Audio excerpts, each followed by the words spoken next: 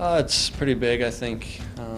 Playing in some games at the Super Series and in World Juniors last year and things like that is kind of grow a little bit of hate for them, I guess. But same with pretty much all the other countries. But I think it's always been a pretty big thing in hockey in Canada and Russia. So to be able to do this and be part of it, I guess, is pretty cool.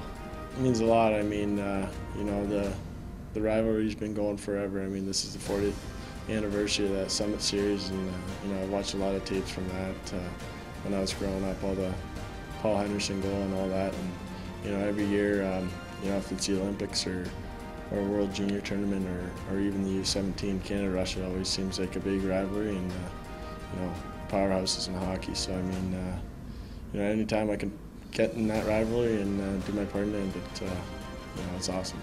I mean, it dates back so far, and obviously the Summit Series was before my time, but my dad was really into it, and I obviously saw clips and heard the voiceover of that goal over and over. So, I mean, I'm just excited. Oh, I mean, there's really no words to describe how I feel about Russians. I'm just a big Hockey Canada guy, and the Russians get in the way a lot. So I mean, I'm just excited to go over and play against their best players and hopefully bring Canada back a couple of wins.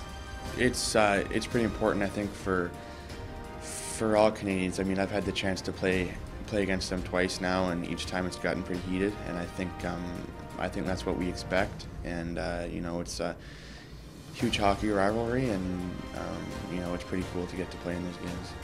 It's huge, whether it's Olympic hockey or this hockey.